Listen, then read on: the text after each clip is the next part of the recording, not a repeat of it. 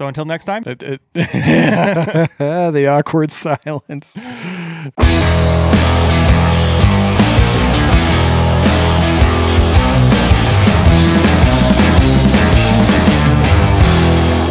everybody, welcome back to the Side by Side Guys Offroad Podcast. I am Big Z. I am Ian with Full Throttle Battery. And this is episode 13 of the Offroad Podcast coming from you. Wow, I just really butchered that one up. Oh, you'll get there. You can tell it's the stay in place order is starting to wear on us. We're getting a little loopy with our words. Yeah. How you guys doing over there and out in the farmlands? Staying busy. Work-wise, I would say it's probably been busier the last 5 working days than it's been in the last probably prior 10. So we'll take it for sure. Yeah, there's a lot of work to be done for those that have the ability to get it done. There's a lot to pick up, so... Yeah, I haven't been, prior to last Friday, I hadn't been on the road to actually do dedicated work-related type stuff in quite a while, but that's changed in the last few days, so it's good. I had to remember how to drive again, but it's just like my side-by-side, just throw it and drive and hit the gas and skinny pedal. Hope for the best. Right. For sure. So, yeah, excited to be back here with you, discussing industry information and news and talking recent events. Something that's we covered last episode was a Speed UTV launch. Well, I guess that's not technically a launch. It was just the details starting to trickle out of Robbie Gordon during his weekly briefings. And he's doing a good job of keeping people excited. He's, I mean, they obviously understand that, you know, if you're not pushing out content and information, you're gonna die of old age in the news cycle. So, awesome to see them kicking it in the butt to get more information in front of people and keep us excited to see something, you know, the whole nomenclature of changing the game, something that we get annoyed by, but they have the most potential to do so. So, they came out this last week with some information about the transmission, which we were hoping to get.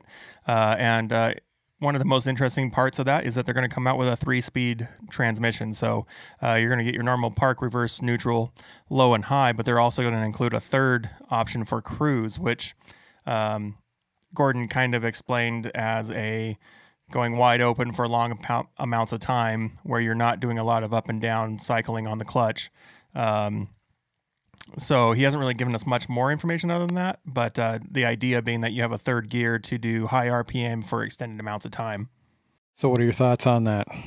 I think it's interesting. I think that it'd be more interesting if there was, instead of a cruise mode, that there was a kind of in-between, like a mid-gear that was more focused on fast starts and stopping, where you're jumping large ranges really quick, versus having just a general low and high gear. Right. Right. I mean, technically high is cruise for most people. So I would have liked to have seen something that was more geared towards abrupt stopping and starting, where the gearing's a little bit more of a ramp up in a steep sense versus, you know, that linear sense. Yeah, you know, I just think it's just still so hypothetical. The information's released. You know, I'm still maintaining like an 8 in overall excitement about the car, but it is one of those things, the details, the particulars, we just want to get hands on at this point. We want to get something in front of our face, get something to watch, you know, get an idea what especially from a consumer level, at what people can get their hands on. They also announced that they're going to have 2 shifting levers. So not just your park, neutral, and drive. You're going to have a second one for 2-wheel drive, 4-wheel drive, and then locked differentials, which with their gearing, they're going to have dogged gears. And theoretically, they're going to allow you to shift on the fly as well. So if they can, they've been a little bit sketchy on if they're actually going to make that happen or not. But if they do make that happen, having a shift on the fly into 4-wheel and into a locked diff would be a huge win for anyone doing rock crawling or racing in the desert. Right. No, I would agree with that. No question about it. The other part of that is you're doing a physical linkage versus an electronic switch, which means that you're not going to be limited to like the 5-mile-an-hour thing that you would see on normal Polarises or Can-Ams. So not relying on electronics to shift you into an all-wheel drive mode and going to a physical four-wheel drive is going to be a huge win. Something they've also said is that they're going to have a larger input shaft with larger bearing, which if you're going to actually be getting 300 plus horsepower out of this thing, that's going to be needed, right? They're going to also have wider drive gears. So if you look at the actual drive shaft inside the transmission, the face of the drive gears translating the power from the crank to the actual gearbox is going to be two and a half times the face size on the gearing. So you're going to have a lot more surface to translate the power down to the wheels, which will be great. So I wasn't able to watch the presser. You were, correct me if I'm wrong, you got to see it, right? The Robbie Gordon transmission? Yeah, the basically he did like a webinar or something like that on Facebook. From his garage, yep. Yeah, how much of that came out by way of questionnaires from people that were watching, and how much of it was part of the presentation? Yeah, so he always starts with a Q&A from the previous week, and there were some good questions that came up about the axles and the CV joints, things like that, and the front diff. The actual gearbox was all brought by him, but he didn't really go into like a large amount of detail on, like I said, the cruise mode or if the shift on the fly was actually going to come to market. He was very shied away from actual details on that. But yeah, he had actual parts on his counter for the drive line and the CV joints and all that kind of stuff. So he was prepared to show that stuff off, but it wasn't his stuff. It was the competitor stuff. The only thing that he showed physically that was his was the CV, the bearing carrier inside the CV housing, which is what is kind of interesting. What they're doing is that the bearing carriage is actually traveling through the cup versus staying static. And the movement in the axle will be moving on the bearing instead of on the splines of the axle. So most guys that break their axles off at the splines are doing it because there's too much torque on the narrowest part of that cup, which is the splines.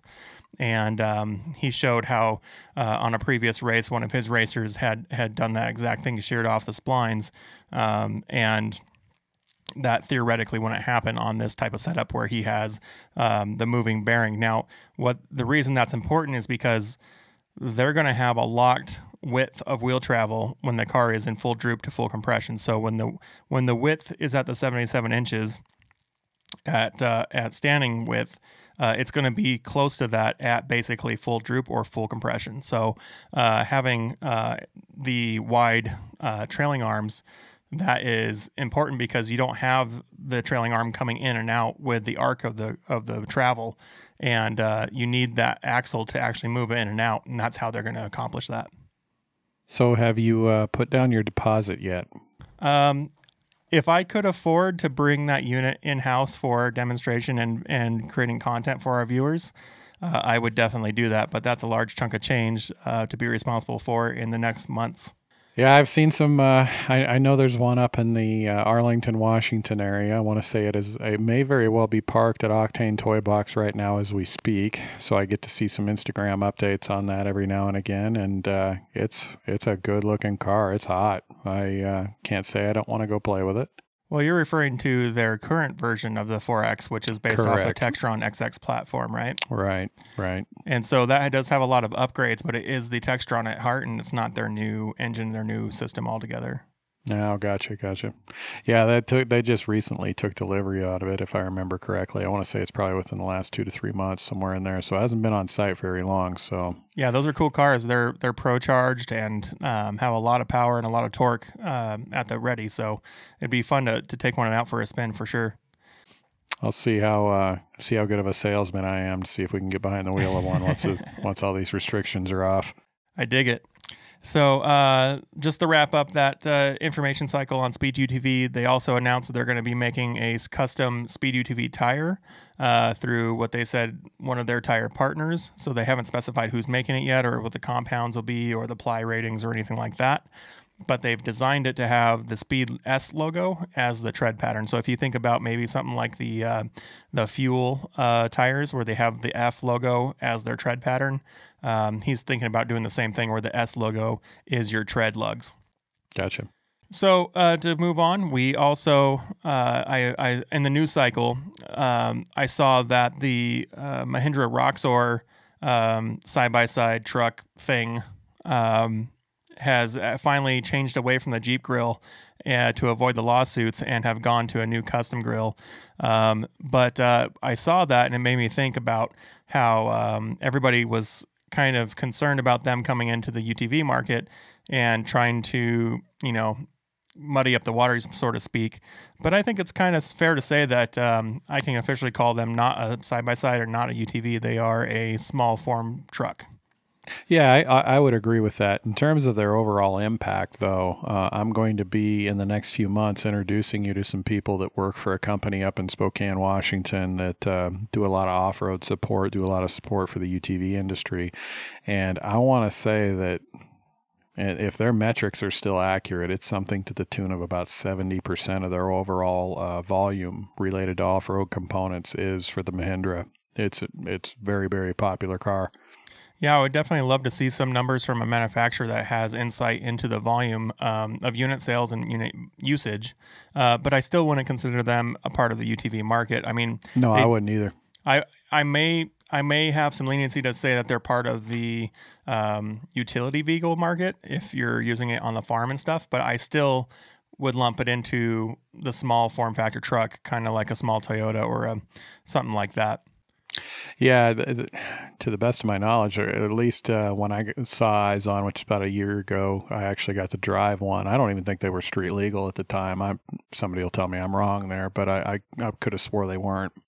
Yeah, they're not street legal from the factory for any jurisdiction, I don't think. But they do have, just like any other UTV, a series of steps you can go through to get them certified for the road. And I've seen them certified in places where they drive them on the freeway too. So, yeah. I've seen some people employ some tricks in order to get stuff street legal. The most recent one was a Suzuki Samurai that was mounted on a Turbo S frame. And because the Samurai retained its VIN, they were driving it legally on the street. So the X3 is going to get a Ford Ranger body. So, well, I think maybe we should get you one of those fiberglass Pro Runner kit. Yeah, one of those little mini truck kits. That would be super sick. Let's give it a couple of years. Let's pay all the bills, and then let's get crazy. Yeah, let's let you settle into the machine and get a little bored so we can upgrade it to something fancy. That's right. So anyways, it was something that was in the back of my head. I was just thinking how there was a big uproar about these coming to market a couple years ago. And since then, no one really has talked about them since. And I think they're only getting popular in the farms and the like the lake house type scenarios where you're just driving to the local grill or bar or whatever and then back to the house. Yeah, their off-road capability might be there in some aspects, but not for the type of riding that we're doing. I mean, even hearing the word Mahindra makes my back hurt from a little test drive I took out in Virginia. Have you ever seen one on the dunes? Never. I would be super interested to see anyone that's got those things tuned to work on the dunes. That would be pretty cool. I'd give it a try. What the heck? Moving on to COVID, how are you guys doing over there? We got our kids here doing the homeschooling, and the wife she owns a salon, and they've shut us down. So she's basically not been doing much, and recently started going back to college. So she's studying to be an RA. Yeah, so like I was saying, I'm starting to get a little bit more active related to work, get out a little bit more, and we're starting to see, obviously on the news right now, people are losing a little bit of patience. As far as how we're doing, we're still doing good, still doing healthy, still healthy. But I can tell you, I have parts showing up for this Can-Am on the daily. If it isn't a direct part that's going onto my car, it's some sort of support part for our endeavors like camping, wenching. I've gotten all kinds of goodies that have shown up. So I did talk to the cage builder yesterday, got to do some sizing, and that thing should be back in the side-by-side guy's possession in about 2 weeks, at which point we're going to go crazy on my 500 acres and rock I might have to rein crawling. you in a little bit to keep you safe. Well, we're gonna, we're gonna we're going to let that thing kind of cut its own tracks and stuff. I've been probably might wind up renting a tractor with a skid or something like that to drag behind, maybe even a heavy disc or something. And I've got kind of the first, I would say probably quarter mile to 3/4 of a mile in my head about how I want to do it. But the ultimate goal is to actually have a very speed centric track, not an obstacle track, because as you know, you've ridden out here, there's plenty of obstacles and we can go do that anytime we want. But from a speed standpoint, I want 3.5 miles, and that's totally doable out here. So we're going to get busy for sure. Yeah, I think there's definitely a possibility with that chunk of land that we've talked about, doing something where there's maybe some speed loops and then some alternate legs that maybe are a little bit more complicated. Yeah. It'd be cool to get the drone out there and do some aerial stuff and plot it all out. You know, you want to get super weird, man. Let's get our overland kit set up on our cars and stuff and just go out into my back 40 and camp it out and make sure that we have everything that we need and everybody's comfortable. I mean, the heck with it. You know, when the kids tell me they want to go camping, you know, the default response from a parent is, well, go get the tent and go in the backyard and satisfy your itch. I think that's the equivalent of the grown-up, I want to get out and ride.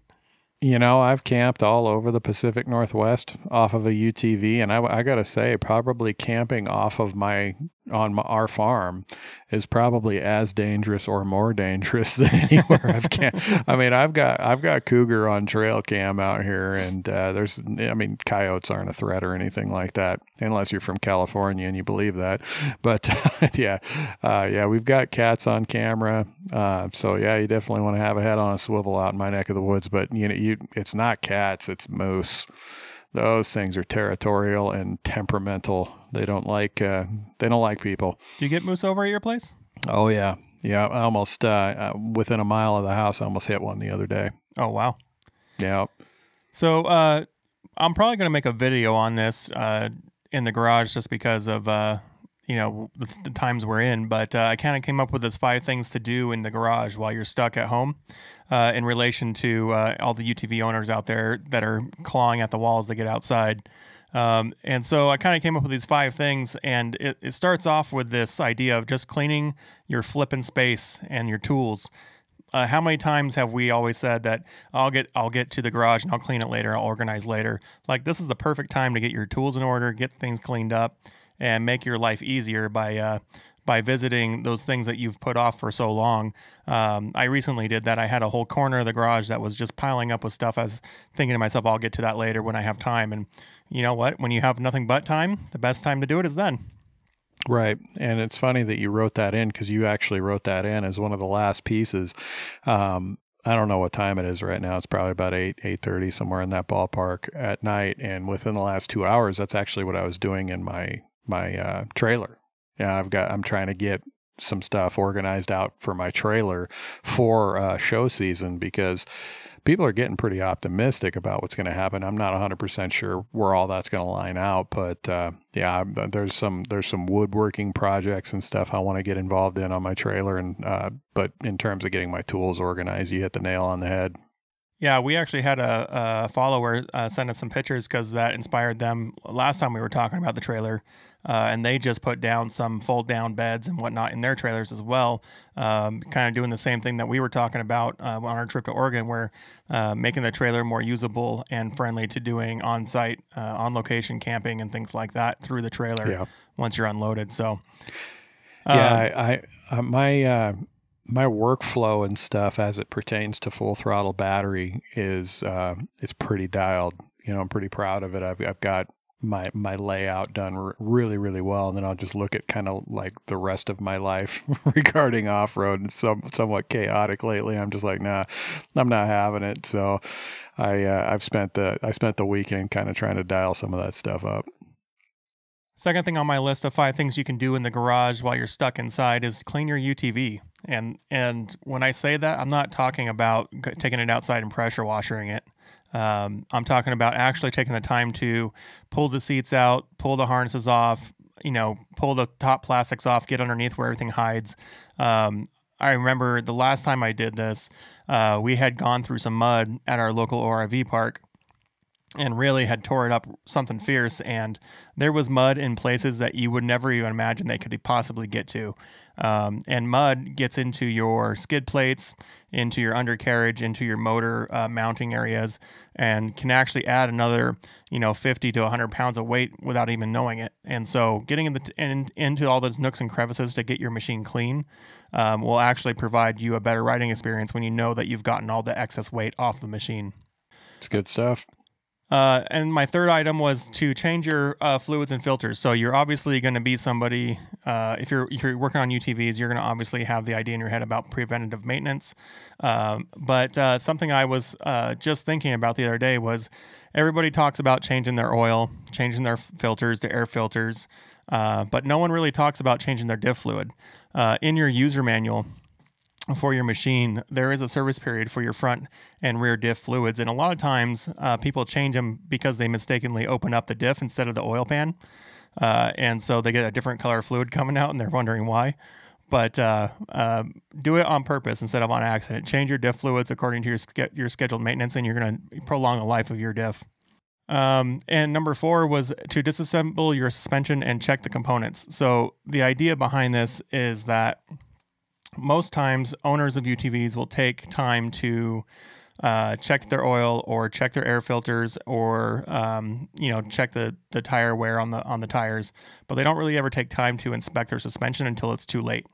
And so if you take the time to take the wheels off, inspect your hubs, grease your wheel bearings, and inspect your suspension components and the seals on your shocks, knowing that they're starting to leak or to give out ahead of time is going to save you long run from investing in a whole new shock or a whole new system, or possibly even keep you safe because you're preventing an accident from happening.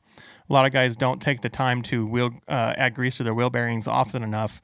And we do our wheels on our RZR, I would say probably every second or third ride, depending if we're getting submerged or not. If we're getting really wet, we'll do it every other ride or every ride after that. So take the time to grease your wheels, check your seals on your shocks. They shouldn't be leaking. You should never have a buildup of wet dirt around the gaskets.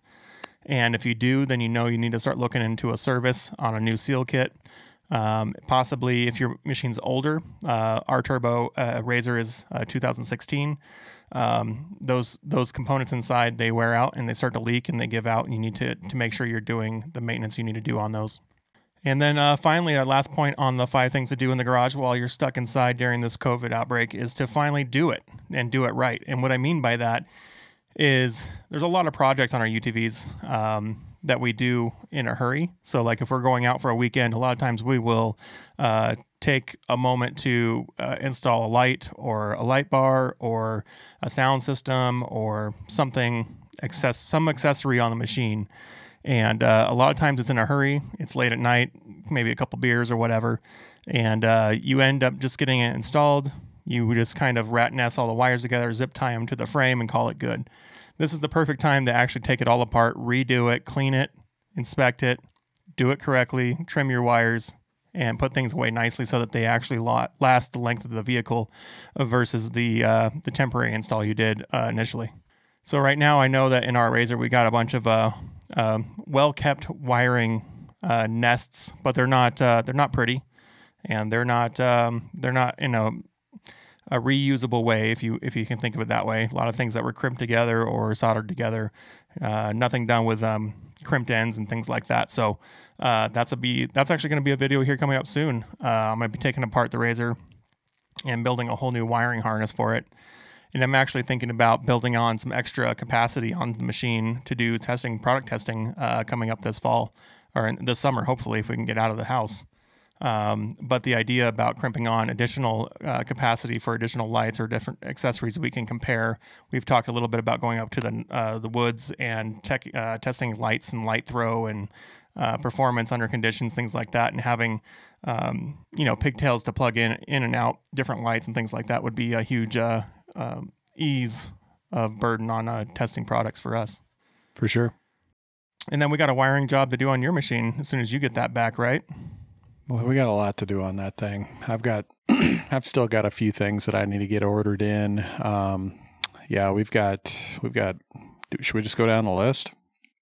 Sure, why got not? A handful of things. We got the immediate things because we've got some rides coming up.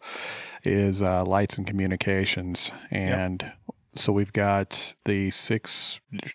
Want to let the cat out of the bag because you got a video doing the unveil. Let's just say that I have a video coming out this week. So we're recording April 21st in the evening, and we're going to be launching this video probably on Wednesday, the 22nd.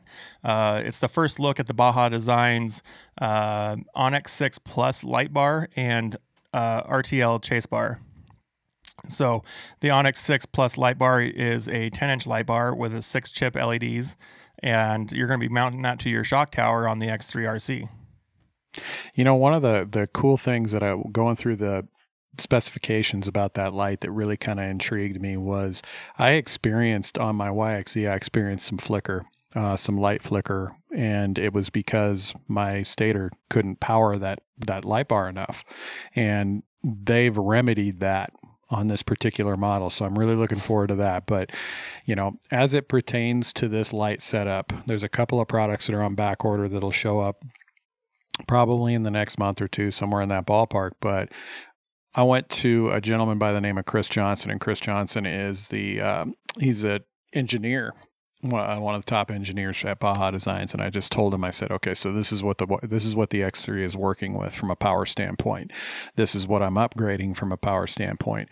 I want the definitive X3 kit based on power consumption and how much light it can generate. And I told him, I go, I think this is it. Like, I think that basically I was just asking him, like, tell me if I'm wrong here. And he made a couple of suggestions, and I think we have it. And it's going to look a little different than most cars because I'm not running a light bar up top.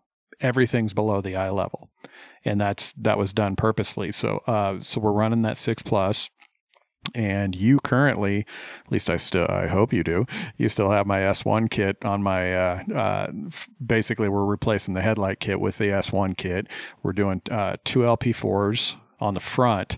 And the more I think about it, because they're coming in amber, I might actually bring them in clear. I don't know. I mean, the opportunity where I would need an amber lens is pretty few and far between. It's, Are you saying you're going to lead the pack instead of follow the pack, Ian? Well, that's usually how it is. I mean, but nonetheless, I'm really confident in what they built for this particular car, and I'm really looking forward to putting it on the machine. No doubt about it. Yeah. So the LP4s are back ordered, I think is what you said, and the S1 kit is here. I'm going to do a video on that kit as well. And then eventually, I can tell you one thing that I'm really kicking around right now, though, is on the YXZ, I had something at the pod level, and what they were those Sector 7 lights, and those things were fantastic. Those are amazing lights. It's a phenomenal mirror.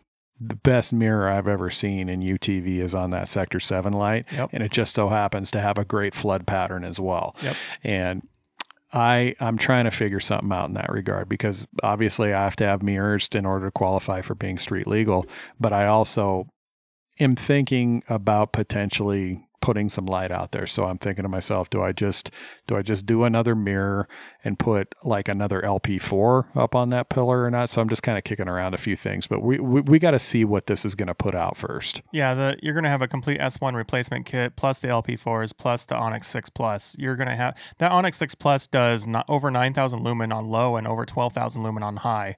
That's so a lot. I know of light. People who run it. It is. I know people who run it, and one of the guys that runs it is a buddy of mine that owns an off-road safety component company, and he has a 64-inch X3. So I hit him up and I was asking him, like, how does that thing functions for you?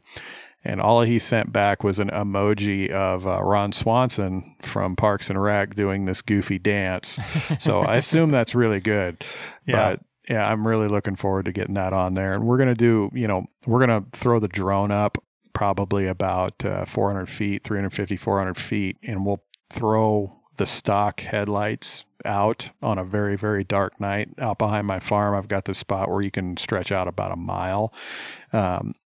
and then we'll throw the S1s on and do basically a comparison between the stock headlights and the S1 conversion kit. So I'm really looking forward to seeing how the differences. And the nice thing about the Baja Designs light components is that they're all lens replaceable. So you can take the front shroud off, put a different lens into it, and that includes clear to amber or amber to clear.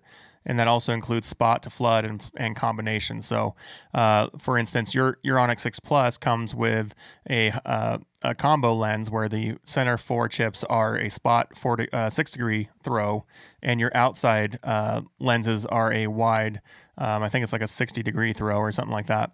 Right. And so that's a great solution in the combo scenario, but you may be doing something more specific where you need to have all spot or all flood, and so that's one thing that's nice about that. You can actually keep a kit of lenses in the garage and change them out per the application or wherever you're riding. So if you're doing a lot of trail where you're doing a lot of switchbacks and things where you don't really benefit from a spot per se, you could put the combo or a flood lens on there and get more of a scene light where you can see all the trees and possible animals that might be jumping out, things like that.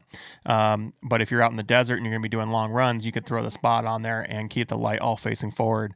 For sure. So all the light kits that you got coming from Baja are going to look great. They're going to put out a ton of great light forward.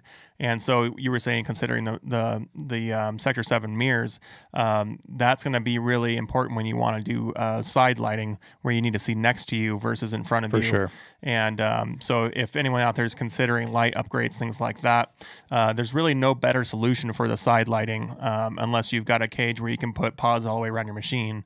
The Sector 7s really kill it. I think they go a little bit further back than 180 degrees. And then it's just a ton. It's essentially 4 like rigid D2s or something like that, all pointing to the side. It's just a ton of light. Yeah, we could dedicate an episode to those lights. I mean, I'm telling you, on my YXE, I was hitting tree branches at 70 miles an hour, and they showed nowhere. They were so unbelievably tough. Yeah. Within the last 3 to 4 working days, I've had a conversation with the owner of the company. He's a gentleman by the name of Lynn, really good guy. Yep. As a matter of fact, Lynn and I went and saw Mount Rushmore together when we were down in Sturgis for this off-road show. But I sent him a message asking him if it would be possible if I could get them in a custom color. So we are kind of kicking it around a little bit. They might wind up on the car. But I can tell you, they check off so many boxes. They're Yep. so tough. They're so durable. They're heavy. They're beefy.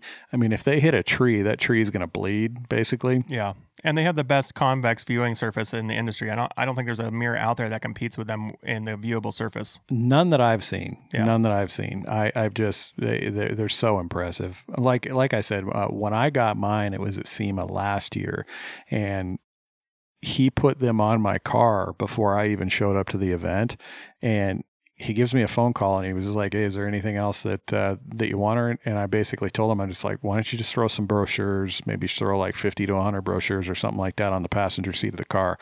And the mirrors got just as much attention as the car did. For sure. I'm not even kidding. Yeah, they're fantastic. Yeah, definitely a great product, and they have a lot of great other products for dirt bikes, and now they're adding more accessories for the UTV market as well. So if let's just put it this way. I've spent time on their website to make sure that I know everything that he offers, everything that he builds, and figuring out, like, if it's something that I have a need for on my car, that's where I'm calling. Because, I mean, you know what you're getting. You have his fire extinguisher mount on your rig, and it's flawless. There honestly is very few products that compete at that level, and they're leading the way in that product segment. Then we got you got my other toy sitting on your bench. You know, the radio kit that I've been trying to inspire you to put into your car. Yeah, so we're looking at the future and the need for comms between the cars and people out filming and things like that. So obviously the go-to choice is Rugged Radios, a leader in the side-by-side industry for communications. And so you've put a full 60-watt kit on order for your car, and that includes a dash mount and all that. but we have that unit here in the shop to do a first look video and walk around as well. So we're going to take a look at that, and then as soon as we get your car in, we're going to install that. And we're looking to do the same on our turbo RZR, and so we're going to have a good solid communications platform that we can also expand to the individuals with the handhelds. And for the overlanding that we're going to be doing, we can go far between and not lose communications, but also just going top of mountain to bottom of mountain and being able to communicate to the filmers and things like that will be awesome. For sure.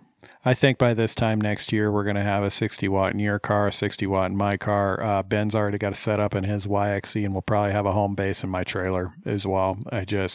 Once you know what it's like to have immediate access, immediate communication with the people that you're riding with, a lot of people determine that that's their first modification on their next car. Yeah. It's so critical.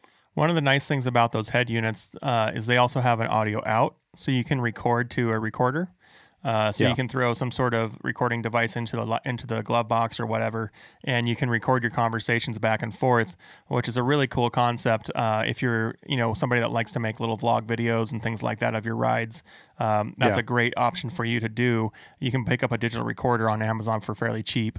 And if you don't mind exposing a port on your GoPro, the newer GoPros, you can plug directly into it. And correct me if I'm wrong, the GoPro itself will record the audio track. So if you have a 7, you can get the audio adapter, which requires the side door to be open. And then the Hero 8 has a media mod, which again takes away the weatherproofness as well, but allows you to plug in a dedicated microphone as well. So if you're leading the way like me, totally doable. It's not raining. As long as you're not plunging, right? Yeah. So yeah, that looks like a lot of fun. We're going to make some content around that as well. And then once we get the car back in the shop, we will do the installs and the wiring and bring you all along for that as well. I think it'd be really interesting to also take these units out to some fields and to some mountains and do some range comparisons to see what these radios can do as far as quality and distance in the hills and then in open flats and things like that, so that people really have a good idea of the performance of these things in real case scenarios. Yeah, I want to know 60 watt to 60 watt. I want to know how far that's going to stretch. And I've got some spots where we can really test that out. The town that I actually live in, the zip code that I live 8 miles from that town, and it's a straight line. So we could easily test stuff like that. Yeah, it'll be a lot of fun to really get out this season and actually start to do a lot of this stuff that we've been talking about. Well, before the trips start taking place, we got to do some riding out here at my neck of the woods anyway, just to get an idea what kind of fuel capacity that we're going to be able to pull off. That's something you have to know when you're out on the backcountry. Yeah, especially when you start doing modifications to the machines, including, adding components, changes to the cages, things like that, where you're changing the weight distribution of the car, along with, just the additional weight of components that you're taking for your trip. So if you're taking food, shelter, things like that on the car, it all changes, and including ECU mapping, things like the Evo Stage 3 that you've got on yours. So all those things come into play, and they change the total spectrum of range that you get out of your vehicle. So we're going to the other test thing, that. I didn't tell you this, but I inadvertently bought you and Ben a wonderful present. Really? I got you guys a. It's either a 4 or a 5 gallon Rotopax. It's one of the long ones, and it'll mount just perfectly across the back of your cage. And I bought it for you because it would not fit on my car. So you're regifting, huh? Yeah, we are regifting. Yeah, I bought it with the intent of putting it on the cage in the X3, and it was just apparent that it just wasn't going to work. So I found a fantastic solution. Assuming it works, but I don't have my hands on it. I haven't ordered it yet, but I plan on doing so. It's there's a company called Giant Loop. There's companies called Wolfman, Giant Loop, Moscow Moto, Big Agnes. From my days on two wheels, from my days on motorcycles, they make awesome luggage type components for enduro riders and dual sport riders. Well, this company Giant Loops makes fuel bladders. And I've seen no shortage of videos on YouTube of guys running these fuel bladders over with their full-size Chevy pickups, dragging them behind Toyotas. They're very, very durable. They're small. They take up no space, and you can get your hands on them from 1 gallon up to 5. So my plan is to run 2 5s. Where we're going to put them, I don't know. But I know we're going to put them somewhere. So I've always been curious why nobody's made a glove box fuel tank for these rides, because it seems like such an easy place to store another 4 or 5 gallons of fuel without any impact to your creature comforts within the car. The X3, I've seen no shortage of guys out there building auxiliary fuel tanks for these things. I mean, there's one guy that claims that he has a 15 and another guy has an 18-gallon tank. You should see how much they want for them, though. They're like $3,000, $3,500. And, if I can make something like this giant loop system work, I think it's going to be it's going to be a stressful problem solved for me. With my Flash, I've had people tell me that it really hadn't affected their fuel mileage too much because they have the capability to keep their foot out of it. Then I've had people tell me that their fuel consumption was up to the tune of about 30-40% more. So it's concerning, but we'll get to the bottom of it. Yeah, it's definitely going to have a lot to do with how far your foot goes into the floor for the extended amounts of time. So, and if I got to run the thing in eco mode, so be it. The thing still goes really well in eco mode. For sure. And a lot of the traveling we're going to do, you're not going to necessarily be doing dune speeds for extended amounts of time. So absolutely, it'll be an interesting performance metric to come away with. Oh, do you want to hear about the other goodies that just showed up recently? More? Geez, Santa Claus, what do you got going on over there? What don't I have showing up? I had a My Medic kit show up, which I dove into that. Nice. It is it is fantastic. I mean, the only thing that I thought that was missing from, honestly, there really wasn't anything missing from that kit that I could think, like a pressure syringe. I'm not first aid certified or anything like that, but a lot of people employ like a syringe with a certain gauge tip that'll apply so that you can basically take fresh water and clean out a wound in the event that somebody had an injury. But I went through that med kit and it had everything, and so I've got that My Medic kit. I got to tell you, dude, I've never been more excited about just a freaking winch mount. I got my close shackle Factor 55 link in there, didn't you? Say it again, only a little bit slower.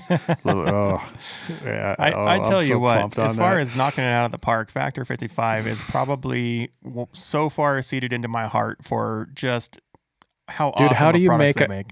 How do you make a hook sexy? They managed to do you anodize it blue. Yeah. And I got, so I've got like max tie down, the tri strap that goes over the back for the spare tire. I've got max tie down, rigging, got a rigging strap from them. I got, a toe strap from them. The goodies just keep showing up, buddy. I'm pumped. I like so here's the problem, Ian. You don't have the car at your place and you're getting goodies, and I have the car at my place and I'm not getting goodies. What is wrong with this picture? I think we need to fix this. I'll let you borrow my wife's credit card. So, you and I honestly think we got to tear apart this My Medic kit. We could probably do a 5-minute video on it. Let's tear apart that My Medic kit. Like I said, the only thing that I thought that it was missing was that, and it has like one Israeli bandage. So I wound up buying like 3 more. But outside of that, man, I mean, it was $99, which, I mean, some people might think that's a lot, but when we tear this thing apart and show it to you, it is legit. I'm really excited to show it to you. They really nailed it. What kind of case does that come in? It is it's a soft case. I'm not going to reach for it. It's behind my computer, but it's like a little soft case. It's got a Molly. It's a Molly front, Molly bag. It doesn't have like a water filtration straw in it, and I've seen guys attach a water filtration straw to the side of it. So if you get an upgraded kit from the one that I got, it actually comes with that. Yeah. So I wound up just buying that filtration straw off Amazon, and I'll just put it onto that kit. But no, I'm excited for you to take a look at it. There really wasn't, because I've watched some videos on some pros, and the kit that they had, the only thing that was missing from my kit that they had in their kit was decompression. Basically those things like when guys have dude, I don't even want. I'm so underqualified to be talking about this, but you're talking about those needles that they jam into your chest to decompress your chest. That's the only thing it's missing. And if you have one of those in your med kit, that's not for your buddy. That's for you in the event that you need one. Because don't try and use one of those unless you really know what you're doing. And you need to be trained on something like that. That's not 100%. Something you just go into willy nilly and think you're going to get away with it. Yeah, I mean, in terms of kind of keeping yourself busy with what's been going on, I've been looking at, and I wanted to run this by you, but I want to go get us trained up, basically be wilderness first responders.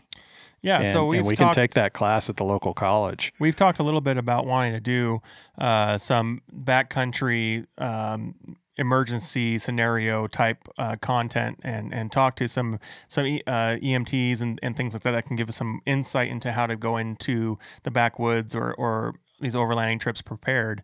And I don't think it's anything out of reality to that says you should be trained on how to survive in emergency if you're going out for a long extended trip.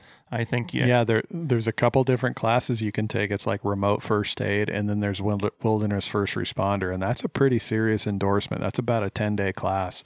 And one show that I love watching, I've watched it for years is Expedition Overland, and it's on Prime and it's on YouTube. I watch that show pretty religiously. I want to say every single person that's in one of those vehicles is trained.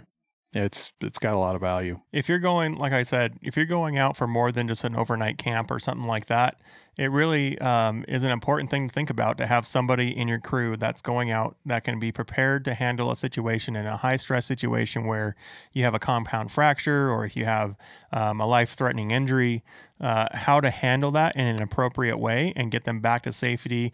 Or if you maybe need to radio out for help and have emergency crews come get you, having somebody trained and have the knowledge is going to probably save somebody's life someday if you're in these kind of trips and scenarios frequently. Yeah, you want to be, it would be great to have somebody with a skill set to be able to stabilize as opposed to just do a patch job and then you're just on the clock to get them to a hospital. Because I'm telling you, we haven't talked about some of the runs that we're going to be doing, but there's going to be times where we're going to be 10 hours. The only way that somebody be able to access us, I don't even know if they get to us with a helicopter. Right. We'd have to go to a small town that has an airstrip and it'd have to come in with a plane, like a little bush plane or something, which is a real thing in Idaho. And the thing to remember is that where you might be 5-10 miles out as the bird flies, like that quadruples when you're talking about switchbacks and trails when you actually have to drive it. So if you're 10-15 miles away from any kind of civilization, you're going to be at least 30 to 50 miles by land. So it's a good thing you guys got a Chad, man. Somebody has like an arm amputation or something, we're going to put that back on you. We got duct tape. So, that's right. Yeah, I really look forward to seeing what you got in that kit and maybe dissecting. See that pun? Dissecting. The kit and seeing what it's got going for it, and maybe getting some EMTs on the podcast to kind of speak towards that safety and the different things to look for in a kit. Let's get a guy certified wilderness first responder. I think that would be kind of a cool legit video to do a introduction to off-road safety and going through a class and takeaways and things like that. That'd be a pretty cool video. Let's write it up. I dig it. And so, speaking of videos, we're working to bring on board some partners that are maybe dealerships or OEs or other equipment manufacturers to do product videos specific to different units and different product market sets. And so I had a couple meetings this week with a dealer here locally that hopefully will result in some pretty cool content and a lot more volume of machines. So instead of being stuck on R2 machines, maybe having some hands-on experience with some other manufacturers and models. And that also includes non-sport specific models as well. So really looking forward to getting my hands on to maybe some of these other machines that we don't really talk about so much, maybe some Defenders or Pioneers or some Mules or Rangers, things like that, to where it's not just necessarily all just sports and extreme sport machines. It's all the UTVs in the market. Yeah, we want to talk about the Maverick Sports of the world. We want to talk about the Terexes, and I think I know who you're talking with, and man, they check a huge bunch. They check a lot off that list. It'd be great. Yeah, they have great just stuff. about every model, make and model that we would be looking to touch. In the near future. So really looking forward to developing that relationship and seeing where that takes us. And we're doing it in a way that benefits them, not only us. And so you guys can look forward to seeing some content around that. So as we continue into this stay-at-home stuff here in Washington, where we're based out of, our governor pretty much just said, he kind of laughed at the idea of lifting the bans early May. So we're looking probably June before we get any kind of open for business type stuff going on in our neck of the woods. So for all of you that are stuck inside, what kind of shows are you watching, and what kind of things are you interested to preoccupy your brain when you have some downtime? So I've been watching, I'm just going to kind of keep it to YouTube and related to the industry. There's a few shows that I picked up on lately. One of them's called, I want to say the channel's called The Story Until Now. It's a gentleman that's based in BC. He has, I want to say it's a new Jeep Patriot build, and he does a lot of off-roading around the BC area, which is a place that I really want to wheel. So I've been following that pretty closely. Expedition Overland's a huge one for me. It's huge. Like Expedition Overland has everything from tutorials down to trips. It's just fascinating. Those guys are just super passionate about what they do. I love that show. I always have. I follow not too much dual sport stuff. There's one dual sport guy. There's one motorcycle guy that I love. It's called Fortnine, Fortnine. Fortnine is awesome. He's another BC guy. He's hilarious. He'll test everything from a TW200 up to a Ducati, and very good rider, technical rider. That's a great show. As far as UTV goes, a lot of times as it pertains to UTV, I'll follow, everybody loves, we all love the side-by-side blog guys, Full Throttle Off-Road. We love those guys. I'm trying to think of there was another show that I was watching the other day related to UTV that I'm not placing it, but it, a lot of times what catches my eyes based on the title of the video, you'll see a light comparison, you'll see a drag race or something, and drag racing does nothing for me. It really never has. But I like the guys that are going out there doing, some pretty seriously challenging rides, going out and doing multi-day type stuff. That's the type of stuff that I look for. And unfortunately, as it relates to UTV, you and I are the only ones doing that. And I like to keep it that way. But so... Yeah, we can't wait to get out this summer and actually start making some of this content to share with all the viewers. We have a lot of great ideas and a lot of great trips planned that are in negotiations of time schedules according to our government. But let me disclaim something really quick. Let me tell you about that Fortnine guy. That Fortnine guy's page, so much about adventure riding on a dirt bike and on a big BMW or a big KTM, translates to what we do in UTV. So a lot of the gear that he tests will work fantastic in our applications, and that dude tests everything. Like he did a dissertation on batteries, and it made me mad how right he was. He used pieces of crap as the basis for his test, but the actual chemistry, the dissection, and how he described it was really spot on. He does DOT helmet tests and stuff like that where he beats stuff up. He's basically the us of dual sport. Right. So yeah, if you were wondering kind of like a coat or something that you wanted to try that might be good for going on the outdoors and stuff, there's a lot of sources out there for, but you definitely kind of want to keep it to the power sport market for the guys that are using these type of things for similar applications. Yeah. So my boys, I try to watch some TV with them to give them some time with me in a relaxed setting.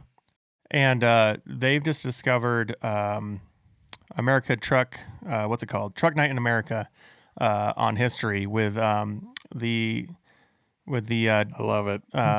The recently deceased Pistol Pete and it got me really kind of connected back to that whole race scene. And so it was interesting because they have on the first season, I don't know about the second season, we haven't gotten to it yet. They had some YXZs they used for their get around vehicles, so it's kind of fun to see them hammer around on those things.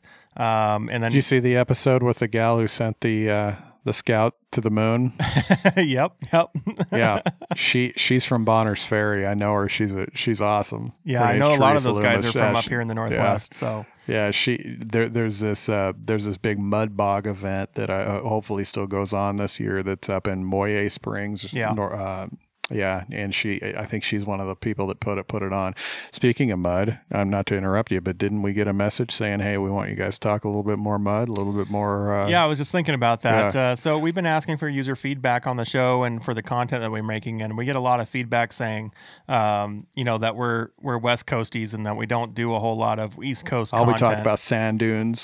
Sand dunes and trails is all we talk about. And so, that's not on purpose. It's just the nature of where we're at and what we do, and we would love to see more of the East Coast vibe over here and what's going on. But yeah, there's definitely a different vibe in the East Coast trail scene, and then also the Southeast mud scene, and it's completely different world down there. And we're super excited to explore those. We've got some feelers out. Yeah.